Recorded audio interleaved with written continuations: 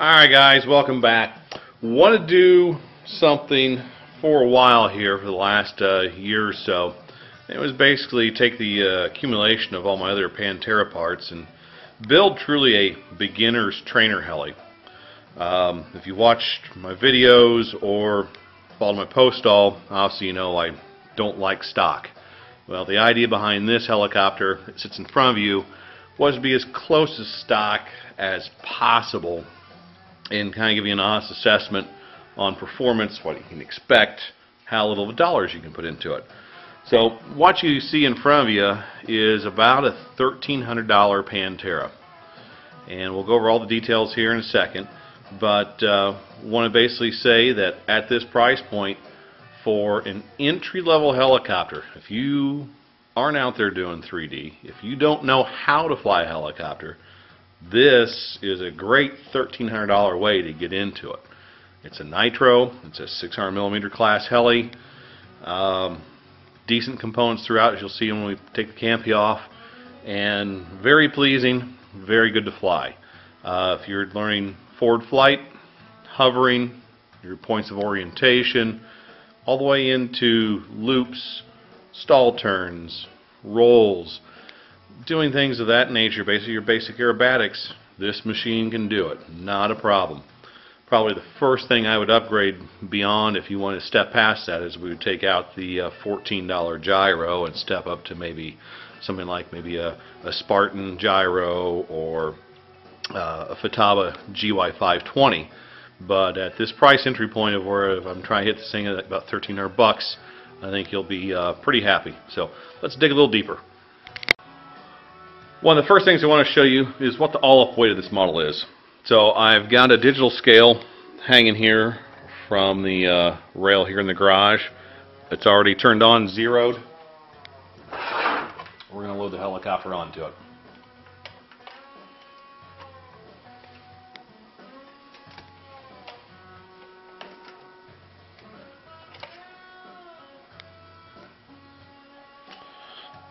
Mind me why I unclip the camera here.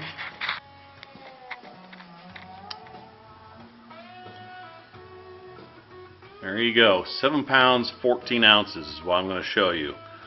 And that is all up, ready to fly, less fuel. Alright, let's start at the tail end of this. On the tail end of the helicopter, everything is stock, with the exception being the color of the fins. I've shot it with a fluorescent orange and an automotive clear. Same thing here. As we come up the boom, one thing you'll notice as I pan back here, can't be out of the way so you can see it. If you notice your focus towards the push rod, you'll see there's only 3 of the 4 push rod stays that are supplied with the kit. I find that 3 is enough. A slight modification, but not really. On the push rods, there's normally a nut and bolt that goes through here. This is an older kit, so yours is a little different. This piece is kind of narrow on the parts I've got laying around. Yours is probably going to be a little wider, especially if you've been buying in 2010 or late 2009. So I just put a carbon fiber rod through there and epoxied it in place and used it as a pin. So I didn't use the nut and bolt. So it doesn't look as Frankensteinish. It's a lot cleaner. Saves a little bit of weight. As we know, the helicopter's a little tail heavy, but that helps against that. Coming up front, frame, tail servo in the stock location. Gyro is not in stock location. Gyro is one of the easiest things you can move forward. And with your servo wire, as long as it is, makes a real nice spot to put up front. Kind of helps. So you can drill and tap, put your gyro platform up front, mount your gyro here. You'll notice on this kit, it has the snorkel and air filter. It also has the extra output stabilizer shafts on it. I think they're pretty much a must. Even if you're doing trainer stuff, it does help the helicopter be a little bit more precise. Other thing you'll notice too, most servo arms are not 20mm. So I do order in Futaba metal servo arms. I run nothing but Futaba equipment on my avionics. So I buy their 20mm metal servo arm and I use those throughout. There is a slight difference when you go from like the Dubro, they're 19.5mm, heavy-duty plastic. They work well. These are a little bit of bling, but you know, if you're going to buy one set, these things are $7 a piece, $21 for the entire kit. So might as well go ahead and do it. Other points to notice: Hobby King 401B $14 gyro. Cost, I have no idea what freight is because this got bundled in with a bunch of other stuff, but $14. Once you do the foam modifications and pack it with some foam to secure the circuit board inside, it flies pretty much like a Futaba 401 gyro, so I'm pretty happy with it. Coming up further front, avionics is very simple. There's a 8-channel fast receiver in this case. We only need 6 channels, so if you're being on a budget, a 6-channel will do. And a 4200 nickel metal hydride battery going through a heavy-duty switch. In the case of this heavy-duty switch, it's not in the stock location where I've cut out and run all my wires through. It's down here low in the front right servo, which would be your mixture control. If you're doing your initial stuff, you don't need mixture control. Don't bother with it. Put your switch down here. Makes it nice and easy to turn the helicopter on and off. Other points of notice: no hopper tank.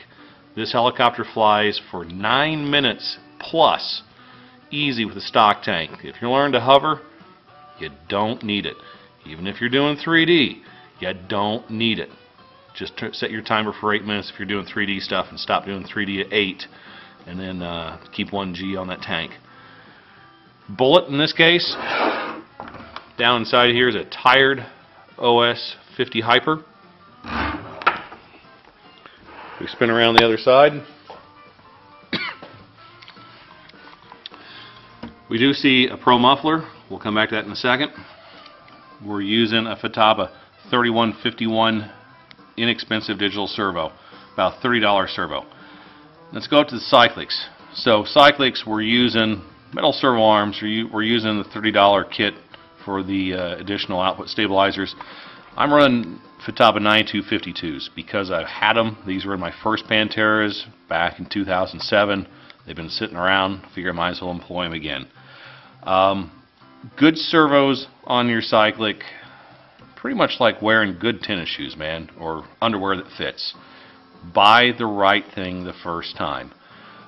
Just talked with John Beach this afternoon. This is May 8th, 2010.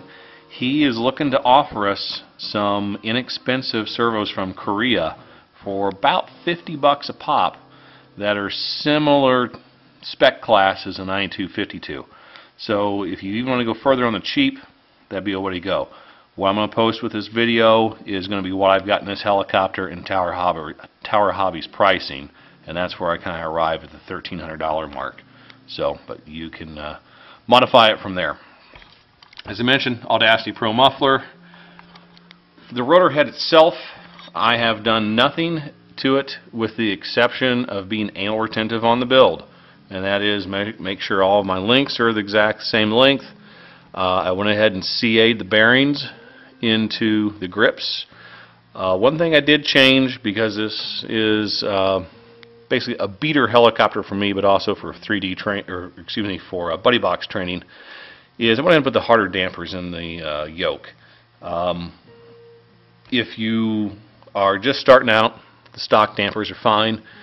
If you're a little more of an expert flyer or intend on tossing this thing around, go ahead and buy the harder dampers. It's one of the best performance upgrades on the cheap you can make to the helicopter. We'll cut away and come back.